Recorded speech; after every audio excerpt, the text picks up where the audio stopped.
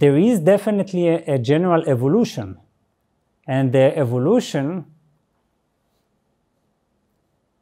does make us grow in experience, grow in knowledge and wisdom and in perspective. Now, an old soul has a certain sense of, or let's say it needs far less experience, and it hunts, or it chases after life's experiences much less eagerly, because it has already the wisdom that is the result of going through these experiences, you see? So, in a sense, it is wisdom that makes it capable, or keeps it more observing than other souls, you see? Less involved. There is some kind of distance, some kind of knowing distance. And there is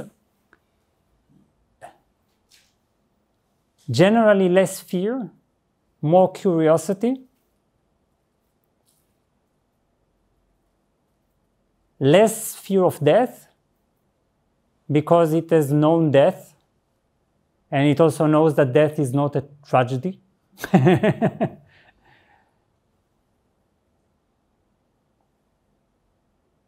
And there is an ability, a greater ability to transcend spiritually.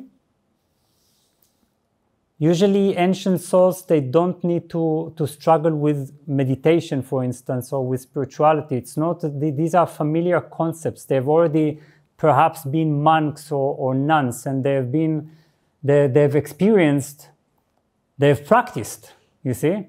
They've practiced also self-discipline to a sufficient degree. So they manifest certain qualities of self-restraint, self-dignity,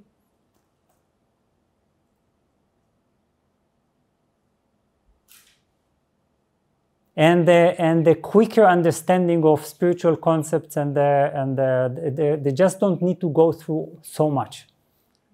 On the other hand, the young soul is fresh, so it's just like a baby.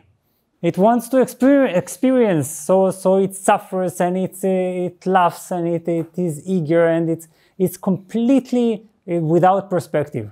You see? Babies, children, they don't have perspective. They don't have this distance. They are life. They are a magnificent eruption of life, but they are life.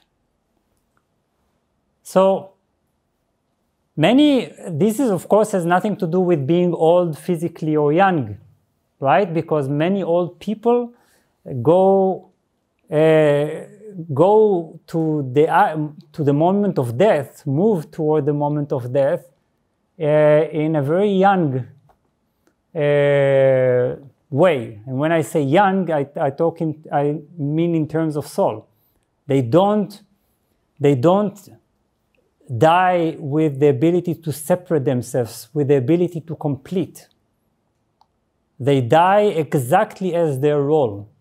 They die exactly with their memories, uninterrupted, untreated. They die as their story. So if you die as your story, the story carries on. That's a simple law. You have given it a sort of strange immortality. You see? Because it just hovers there, looking for another embodiment. It's a sense of continuation. Now, of course, we sometimes are too generous in saying you are an ancient soul, you are, and so on and so on. But sometimes it is a clear intuition. Yes. There is something about ancient souls that is simply ancient. Deeply speaking, it means that we look at them and we feel that it's as if they are hundreds of years old, you see? They are not just, they've not been here for 80 years. They have some kind of gravity, some kind of knowledge of wisdom that transcends one particular lifetime.